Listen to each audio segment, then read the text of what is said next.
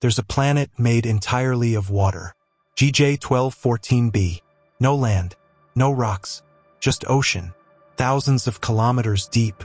Sounds like paradise? It's a nightmare. The water is 200 degrees Celsius, boiling, but it doesn't evaporate. The pressure is so intense it stays liquid, crushes everything. Dive down and the pressure turns water into exotic ice. Ice that's hot, ice that burns. Scientists call it Ice 7, Ice 10. Forms that don't exist on Earth. Goes against everything you know about water.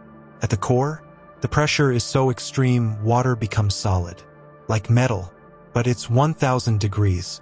You'd be crushed, boiled, and frozen at the same time. This is what happens when a planet is too much water. Earth is 70% ocean. We complain.